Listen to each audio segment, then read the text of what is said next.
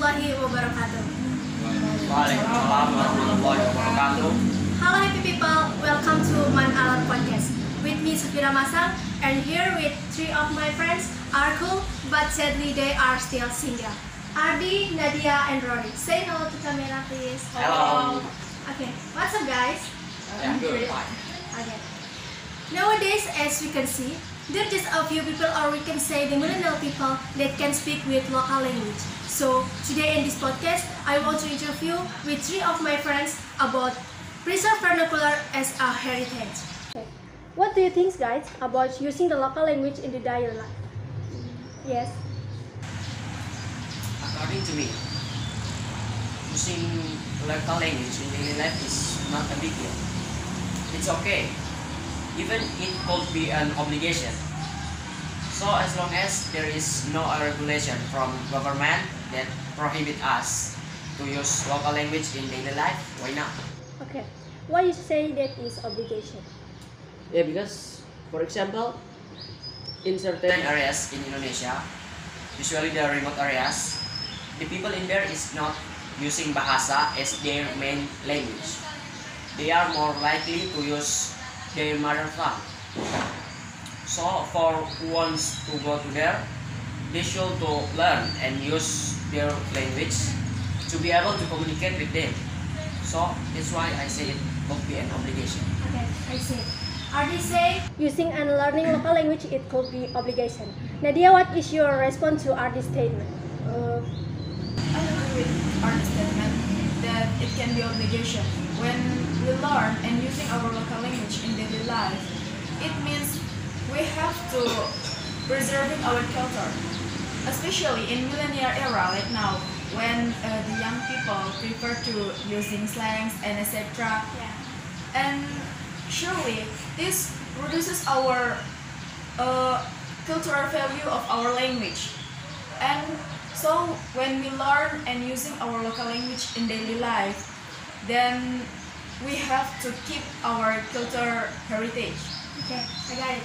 So according Ardi and Nadia's statement that using and learning local language it called obligation, right? That's right. we have to preserve our culture. Okay. I think you all know that vernacular is important to our country identity. But also using vernacular has both bad and good impact. Of course. Can I talk about this? Yes. Okay. Let's talk about the positive impact first. For the positive impact, using vernacular can improve our familiarity with people, and then can tighten our friendship, and the most thing can make us more closer. Because I have an experience when I was on junior high school, not in Eastern Indonesia. I met the people that comes from place that's same as me, Eastern Indonesia. He is from Maluku and I'm from East Nusa Tenggara. But we talk with the same accent, Indonesian language, but the Eastern Yeah. accent. So we felt like an old friend, like about 5 or 6 years friends. But we just met about 1 week or a month. So it can improve our familiarity more faster. Okay, that is positive side. How about the negative side? About the negative side, miscommunication. Can you give me an example? Of course, because I've experienced it a lot. When I was in Central Java about 2016 or 17, my whole family goes to Central Java.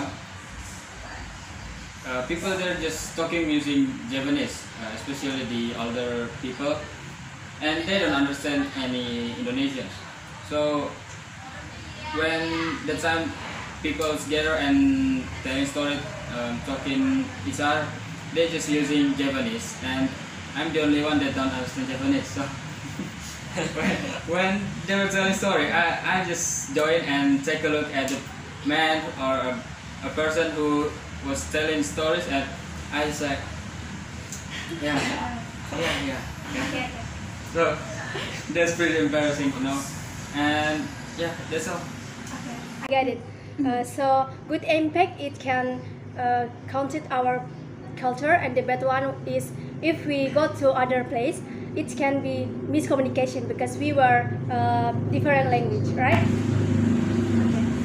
Nowadays, usage of vernaculars is decreasing. So what should you do so that vernaculars do not exist? From Ardi?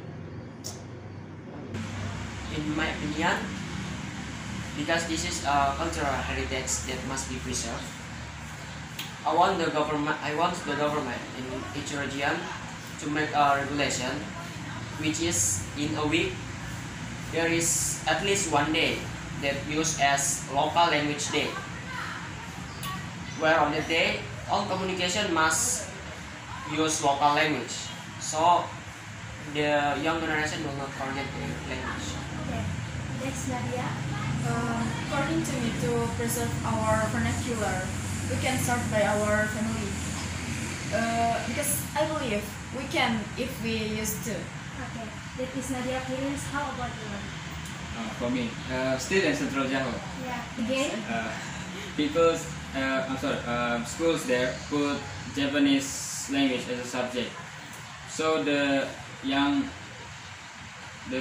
people and in school can learn Indonesian and Japanese at the same time. So they understand both Japanese and Indonesian. So when I talking to the young people, we can use Indonesian because they have already learned it in school and it's a big success. Why don't other region put that as a subject in school too? Because it's a big success in Java. Why don't in other place too? Of course, using their local language. Okay. That's right. I got it. That's our various opinions from all of you and on our topic today. Okay guys, so from our discussion today, I invite all of viewers, especially the millennial people, to come on, preserve our vernacular without leaving Indonesian language as the national unifying language. Thanks for your time and thanks for your opinion. Okay guys, that's all our podcast today. Don't forget to like and share this video, and don't forget to follow our Instagram in the description below. See you the next time. Bye bye. Assalamualaikum warahmatullahi wabarakatuh. Waalaikumsalam.